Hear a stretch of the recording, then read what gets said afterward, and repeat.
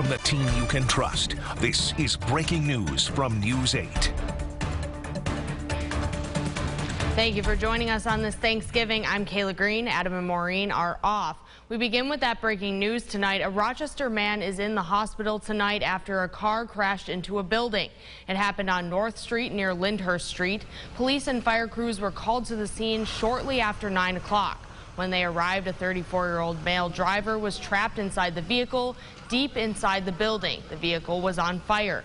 Crews were able to rescue the driver, and he was transported to Strong Hospital with minor injuries. Rescue crews are calling it an unusual scene.